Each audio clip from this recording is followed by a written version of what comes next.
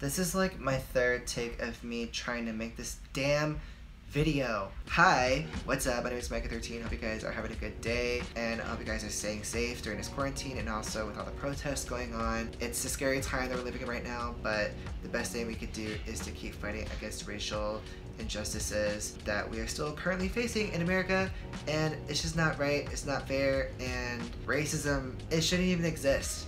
But somehow it is, and it's stupid, completely dumb, completely stupid. Ever since the murder and passing of George Floyd, I just felt like if I post or even tried recording the video or post any content whatsoever regarding, you know, my music or my work, I just felt like it would be the most inappropriate time. And so instead, I have just been really focused on the BLM movement. So I've been signing petitions, I have been retweeting some donations that you guys might be interested in donating. Yeah, I've just been, you know, spreading the word, trying to, you know, check my privilege while also doing whatever I can to, you know, be a part of the movement as well as being a better ally. So hope you guys understand where I'm coming from. I don't know, dude, it's just a really shitty time, but I promise as long as we keep fighting, as long as we continue to fight against racial injustice and all the bullshit that we keep seeing, you know, with all the boomers and all the Karens just trying to ruin our day. And I'm proud to say we're a socially responsible company. We're better than that, and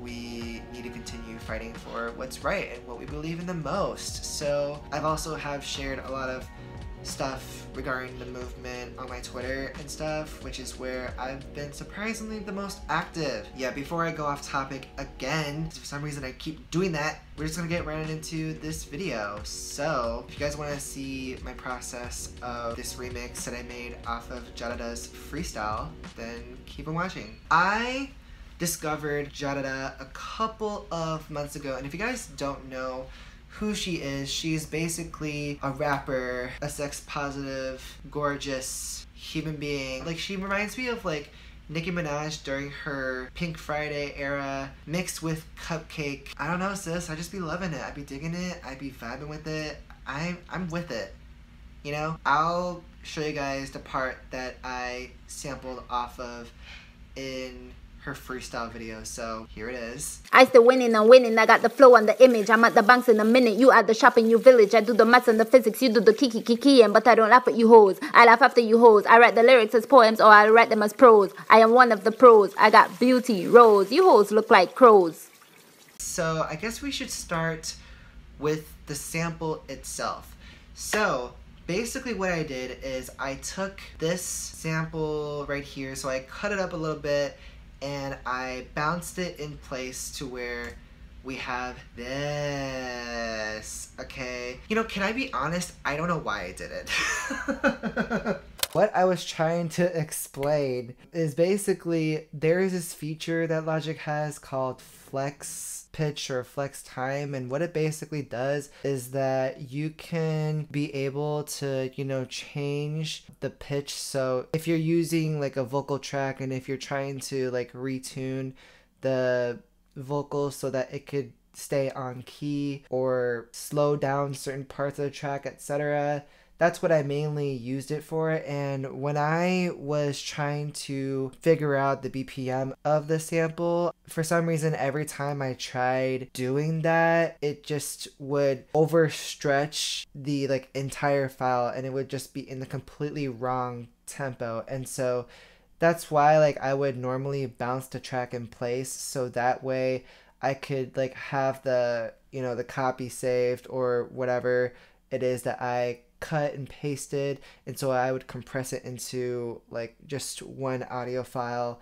and then I would turn on the flex effect once I set the right tempo, and so that way I could just slow it down or change the tempo, so that way I don't have to go through that issue, if that makes sense. So that was what I was trying to explain. Hope that made any sense. I cut frequencies and I boost and decrease certain frequencies so that way I can make her vocals sound more clear. I also added some like delay features using the halle space modulator, so that way it could take up the stereo field a little bit more so that it sounds more fuller. Let me just show you the comparison, okay? I'll just show you what the fuck I mean. I'm sorry if I sound really angry. I'm just really upset with myself because of the fact that I keep going off multiple tangents at once. So please bear with me, okay?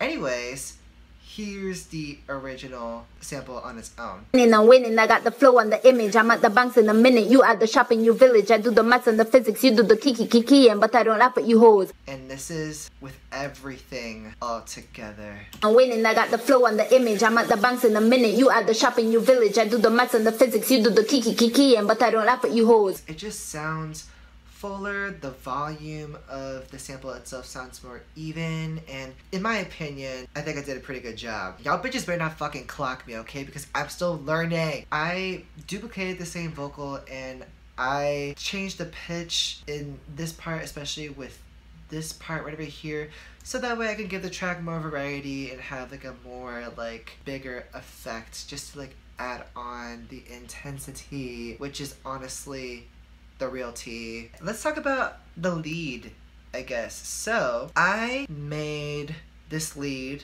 to where I added distortion as well as like a weird chorusy kind of effect. And so this is just what it sounds like on its own. I'm sorry.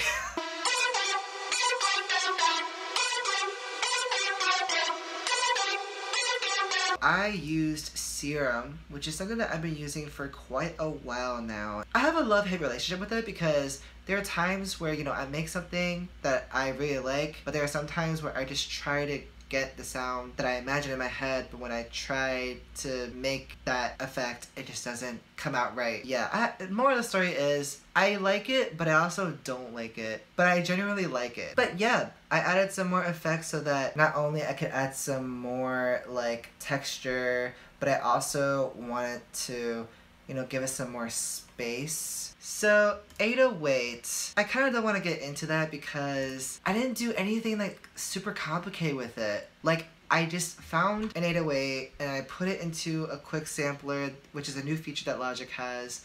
And then I just added some saturation just so that I could give the bass some more oomph, some more lower frequencies, so that it could like be more present, you know what I'm saying? So that's what I did. So I'll show you what it sounds like.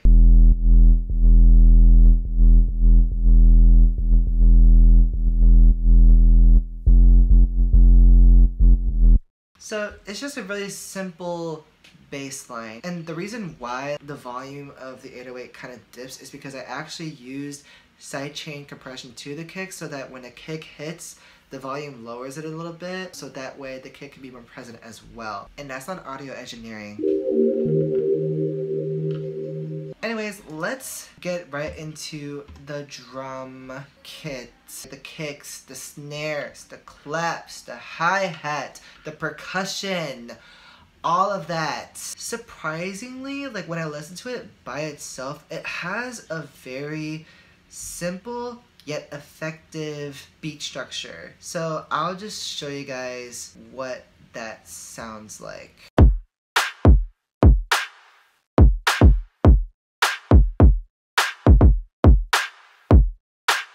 I'm a boss ass bitch, bitch, bitch, bitch, bitch, bitch, bitch. I guess I can play you what I got all together in this first section where I'm talking about right here. I still winning, I'm winning, I got the flow and the image. I'm at the banks in a minute, you at the shop in your village. I do the maths and the physics, you do the keiyaA, but I don't laugh at you hoes, I don't laugh at you hoes. I still winning, I'm winning, I got the flow and the image. I'm at the banks in a minute, you at the shop in your village. I do the maths and the physics, you do the keiyaA, but I don't laugh at you hoes, I don't laugh at you hoes. Anyways, let's go into the next section where it gets a lot more intense. Originally, I started off with this type bass and the Reese bass, and I'll show you what both of those sounds sound like. Okay, so this is the type bass. I don't even know if even uses a kind of bass like this, but it just reminds me of him.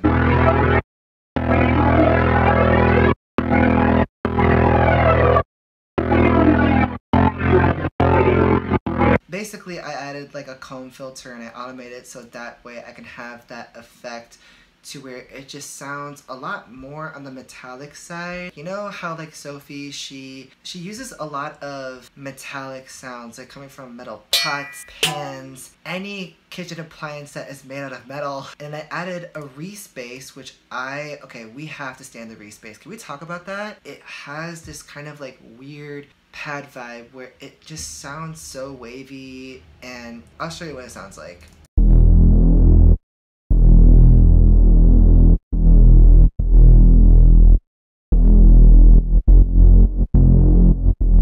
It just gives off that like eerie yet powerful vibe, and this is what it sounds like all together.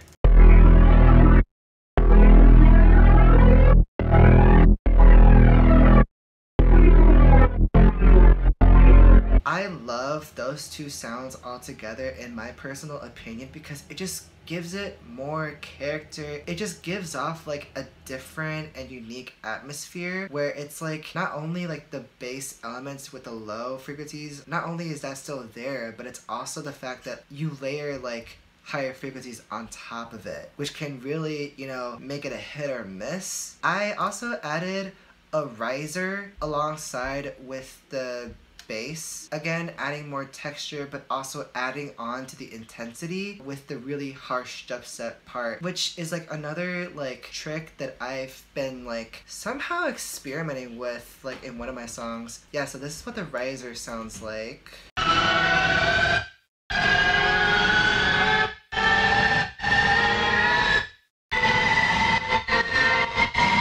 Yeah, so I want to have that kind of effect to where you're revving the engine and you're just going like 100 miles per hour, and you could just feel that kind of like hard, intense kind of sound. And this is what I mean when I add those three sounds together.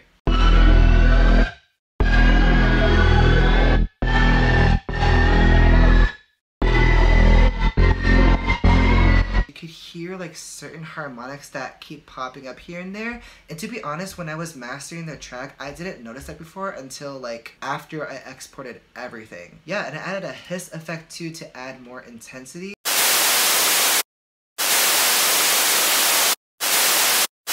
Just simple, but all together it sounds like this.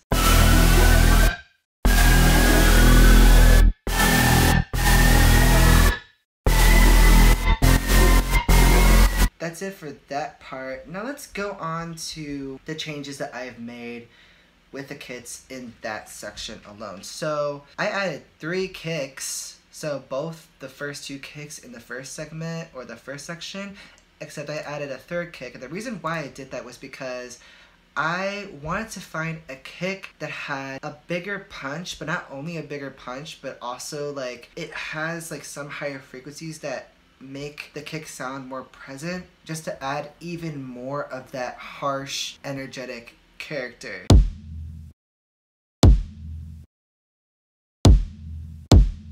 This is what I mean when I play this shit all together.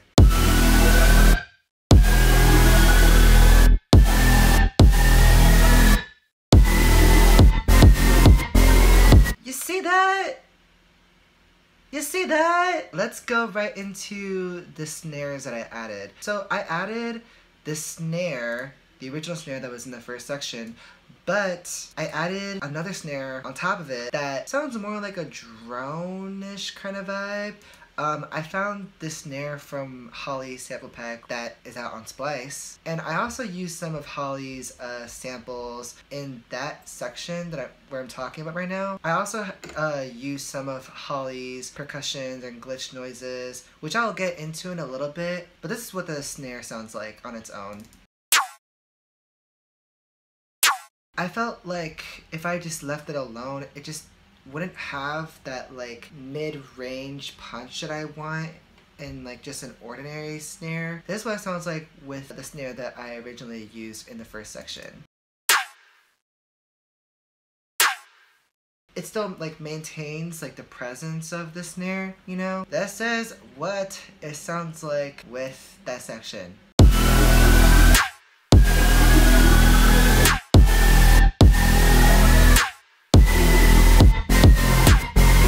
I noticed that when I was arranging everything around, I noticed that in the parts where it was silent, you hear how there's like a tiny room of silence in like certain sections. I wanted to fill that so that way it can have a better flow while still making the track more intense, which is where the sound design and all the weird glitch sounds come in from Halle's sample pack. This track right over here has some of Halle's sound design from his sample pack, and I'll show you guys what they sound like on their own.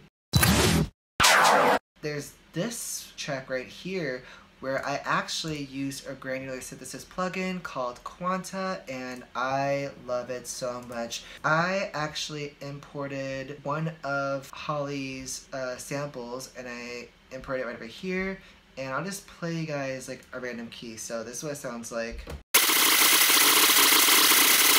Yeah, just very weird all over the place, right? Except I added a pitch shift so that way it can add more intensity as I thought it was gonna do. I don't know, but this is what it sounds like with pitch shift when I play it on the piano, okay?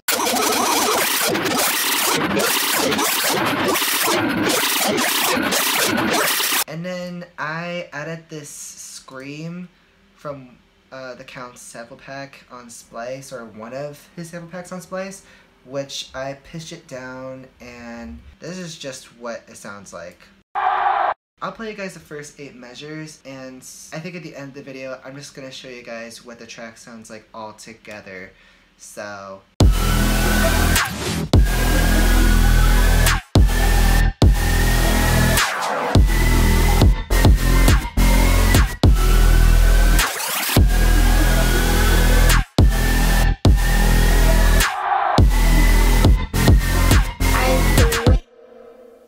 this is what the track sounds like, mixed and mastered. I hope you guys enjoyed or even understood what I was saying the whole entire time. Here's the song. I still winning, I'm winning, I got the flow and the image. I'm at the banks in a minute, you at the shop in your village. I do the maths and the physics, you do the keiyaA, but I don't laugh at you hoes, I don't laugh at you hoes. I still winning, I'm winning, I got the flow and the image. I'm at the banks in a minute, you at the shop in your village. I do the maths and the physics, you do the keiyaA, but I don't laugh at you hoes, I don't laugh at you hoes. I still winning, I'm winning, I got the flow and the image. I'm at the banks in a minute, you at the shop in your village. I do the maths and the physics, you do the keiyaA, but I don't laugh at you hoes, I don't laugh at you hoes. I still winning, I'm winning, I got the flow and the image. I'm at the banks in a minute, you at the shop in your village. I do the maths and the physics, you do the keiyaA, but I don't laugh at you hoes, I don't.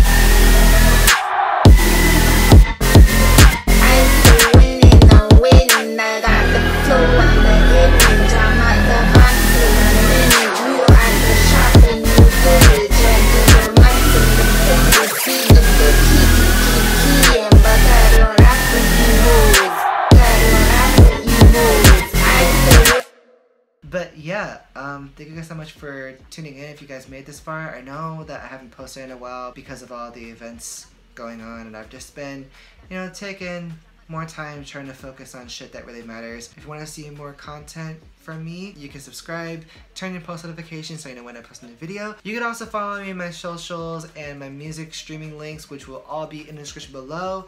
And you can also follow my vlog channel, which I'll leave in the description below as well. I love you guys so much, and until then, I'll see you in the next one.